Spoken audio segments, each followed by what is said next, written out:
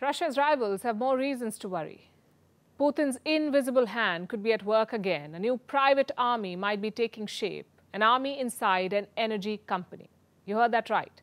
We're talking about Gazprom, one of the largest gas producers in the world. It is owned by the Russian state, and it could be raising a private army. Some reports have emerged. The Russian Prime Minister has signed some orders. It allows Gazprom to form a private security company, a subsidiary of sorts for Gazprom. What will this company do? And why does a gas company need its own army? The order does not spell out the details, but some theories are doing the rounds. One purpose could be to protect its pipelines. Gazprom is one of the largest gas extractors in the world. In 2021, it was the largest producer of natural gas. It owns about 178,000 kilometers of gas pipelines. 178,000 kilometers. They're spread out around the world. Gazprom is critical to Russia's economy. It is the main source of Russia's revenue. In 2019, it accounted for 5% of Russia's GDP, so the Russians could be securing their facilities. But there's one more theory. Gazprom could be building a security organization, one that could strengthen Russia's military power. And the idea is not far-fetched. State-owned enterprises often serve as an extension of the Russian state. Gazprom has a long history of this. Just look at the recent events. When Russia invaded Ukraine, the West punished the Russian economy. They slapped tough sanctions. In response, Moscow slashed gas supplies to Europe.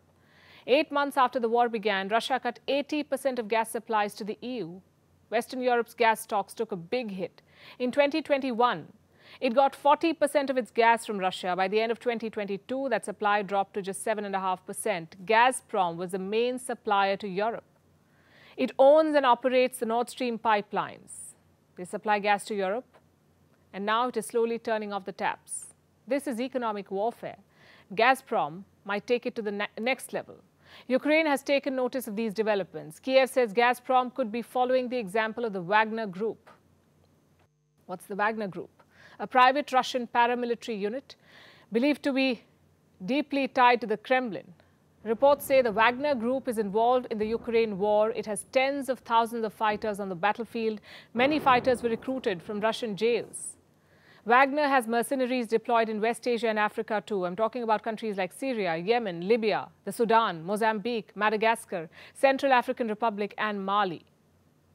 What are Russian mercenaries doing in all these countries? They focus on two kinds of missions. One is protecting the elite or the ruling class, and second is protecting critical infrastructure.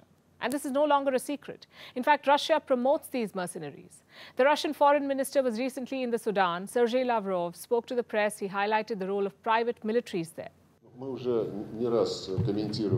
We have commented several times on the activities of our private military companies, which work at the direct request of the countries concerned, like in Central African Republic.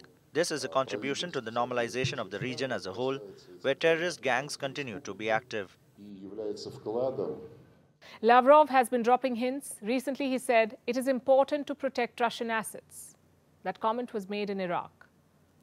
Was that a reference to Gazprom's new unit? Well, we shall find out soon enough.